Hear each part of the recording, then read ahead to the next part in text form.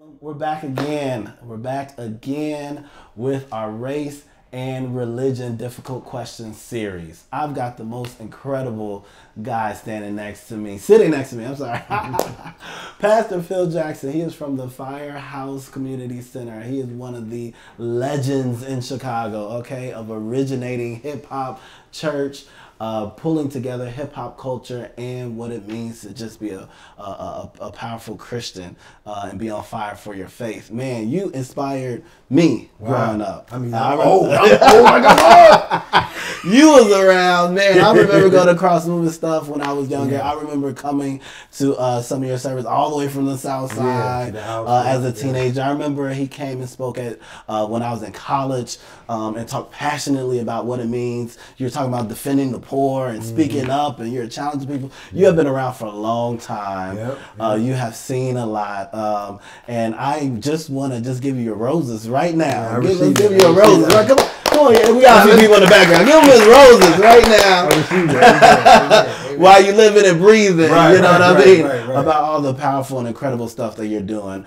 But I gotta blitz you with some questions, man. I gotta hit you with what's going on right now. It's crazy. You know it is crazy. Woo! It is crazy. Yeah. You've been in the game for a long time, encouraging Black and brown youth. Yeah. Okay. Yeah. Talking about justice, speaking through the arts, doing those things. Yeah. Man, we are opening our phones right now every other day, and we're seeing Black people get assaulted. I mean, killed, shot. We're seeing so much violence that has to do with race. In our country, and we're seeing a lot of questions being raised about our faith and how that intertwines with that. Man, I'm a 14-year-old kid opening up my phone right now in Roseland, in Lawndale, and I'm seeing what's going on. Speak to that. Speak to it. First thing is that there is, as a 14-year-old mindset looking at that piece, right? There's a context of how much it relates to me, right? How many times have I seen it? Because after a while, just like the violence in Chicago, people get numb to it, right? And you get numb to it like, well, that ain't my cousin, that's my relative.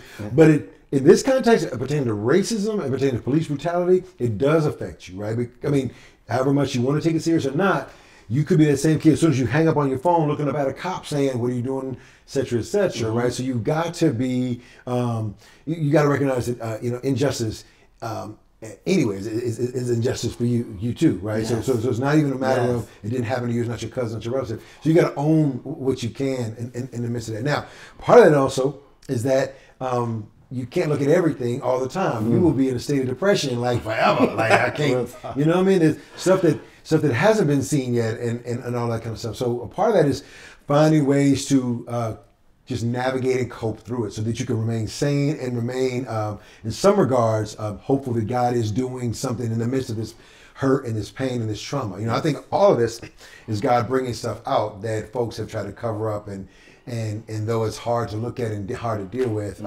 but maybe giving us as followers of Christ, especially young people, right, a voice to finally say what needs to be said. Because sometimes the church and young people are the best witnesses of this. They tiptoe around what's being real. They don't tiptoe around like we need to talk about Black people and we won't go deep into systemic racism and other things like that, right? We'll just tiptoe around it. And so young people are sitting like, yo, my teacher just said something to me in school today. It was off the chain, and so young people had that freedom to do that. So find a place where you can be real about it, be aware of it, at the same time enable yourself to find some hope and some truth so you're not drowning yourself in it. And then arm yourself with your voice to speak into that, Yes, absolutely. Not being afraid to speak up. Man. Now that's huge because when I was a teenager coming down here and you speak, I remember you passionately speaking about what it means for us to own our faith. You were speaking about you need to live right yourself. You need to do what's right yourself. You need to speak up yourself. You need to be an example yourself. It's true. How could you encourage some teens today who are just dealing with what they're seeing about taking faith and owning it themselves? Yeah. Well, one thing about that is that Christ recognized the same pain that you.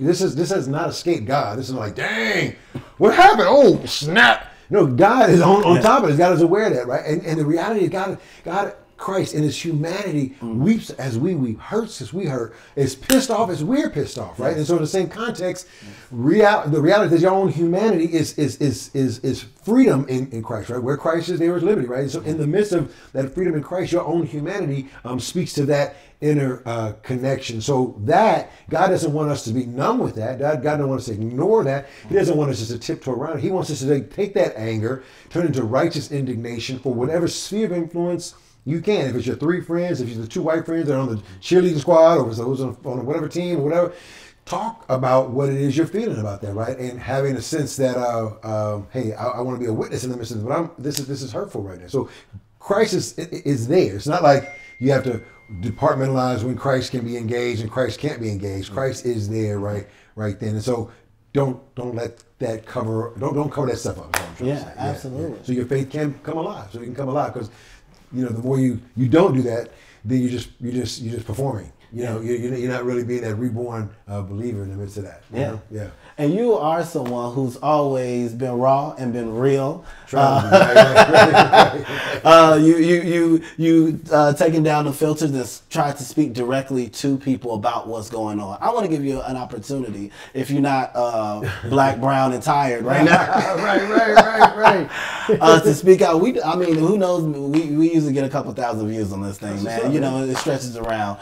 Speak out against some of the negative things you see in our society right now, and then also talk about some of the practical things you guys are doing at the Firehouse and in your community work, just in the community, through music, through arts, through whatever. Crazy stuff. Yeah. So let me address the first part. Let me tell you about the story. This story, right? Yes. There's a young man, true story, in New York in the early 90s, was leaving work, trying to go home early. Gonna cut through Central Park to get home early, right? It may not seem like a good thing because Central Park's big, but let's cut through Central Park to get home early. He is walking by this one particular area, and these bushes were shaking. He heard a voice, help me. He's like, I'm in New York. I don't know what this is. They may try to jack me. I don't know what's up, right? So he walks away, but the voice got lower and lower, right? And so he's bugging, like, what's going on? These bushes are shaking.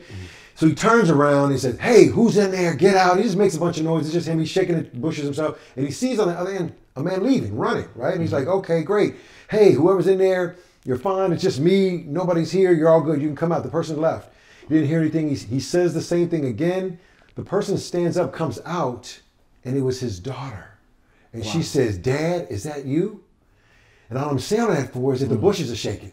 The bushes are shaking. We have a choice. We can take a shortcut and keep moving and be like, I don't want to be about that. Or we can turn around and be like, what do I do and how can I do it to address the situation? You just never know. You're turning around. Sometimes a bully can run away because you just stood there, not today. Oh, snap, and walk away. But if you shook by that, not your own power, you recognize the fact that you have what it takes. And through Christ, right, we have what it takes, right? So don't be intimidated by the bushes that are shaking. And that's one thing that the young people inspire me for so long in ministry, because they're the ones who got the juice. Yes. But don't deny the fact that you don't have that juice, because it's so tiring, it's so repetitive, and ain't nobody gonna do nothing about it. Yes, young people are listened to more than me because of their own power in their context. So our work at the Firehouse is fanning the flame of that with young people. That's why we say it so much. Oh my gosh, this light bulb just came on. This kid about to take over the world. Yes. We work with a young guy, man, and we work with young people. Our mission at the Firehouse, right, is to interrupt the cycle of violence in the life of youth and young adults through the power of the arts and faith, right? Wow. And so we work with a young man who was arrested for double attempt murder. I was on trial for him. I was a witness for him. Worked with him for 10 years, right? And so we got him a job, got him out of the situation, got him out the way, got him a job. And I'm saying, yo, if you stop smoking weed, we can get you a better job. He's like, look, Phil, I just stopped shooting people. As funny as that is, but that was real. I'm like, yo, you're right. You're right. You're right. Your mom was calling me about the pictures of guns you would have, right? But it was that reality, one, that he felt comfortable to tell me that. There was no judgment. Right. I'm gonna be like, yo, I'm taking you to the police right now. I ain't doing nothing crazy like that. The man is in a growth move, man, and he's owning that, right? And the reality that he's seeing his own strength. Like, I just stopped doing this. I'm moving in this van. One thing, little baby steps at a time, right? Yes. So our work at the Firehouse is to engage in young men, predominantly young men. We have some young women we work with as well, who are most likely to shoot somebody or to get shot. Yeah. That's what we do with our VIP, what we call very important process. Then we have our Spark Arts, which is a ton of 7 different art disciplines. Like right now today at the Firehouse, we have MC School. If you go on our website, there's MC School you can sign up for. Okay.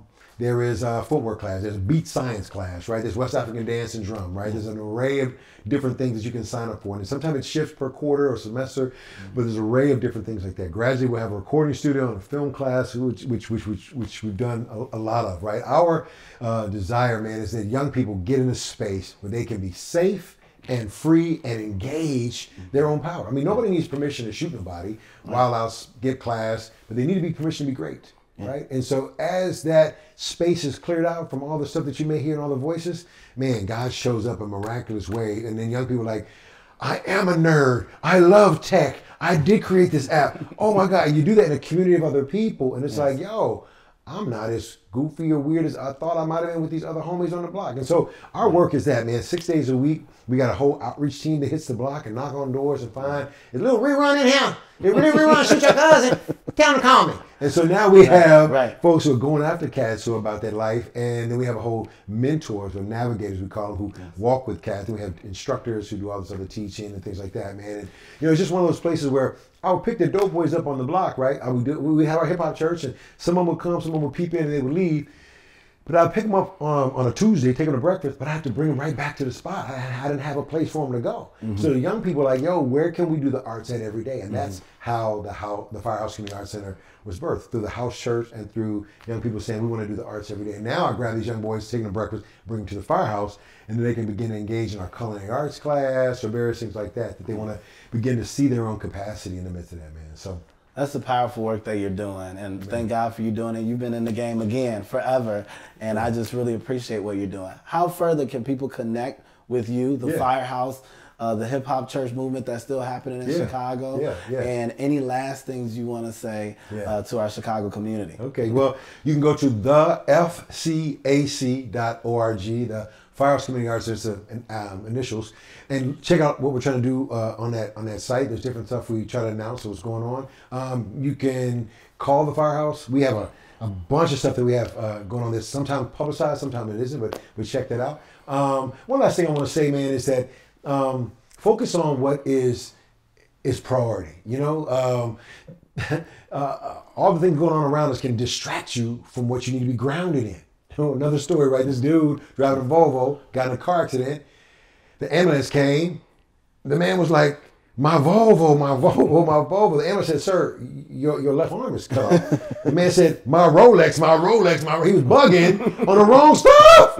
And all I'm saying, man, is this stuff that's out there. It's real, it's hard, but it can distract you oftentimes from being grounded in Christ and knowing that God ain't shook by this, right? God's pissed off, angry as we are. But we, as we're grounded in Him, don't let the stuff outside of us shake us as much as who is in us. All right? So stay grounded in that, y'all. We need your voice. Thank you, Pastor. Yeah. And God bless you. Keep up the good work, man. Again. Let's talk again. We didn't have this when I was doing youth ministry back in the day. You know what I'm saying? We had www.squat.com back then. Thanks a lot. It was great work. Yeah, thank you.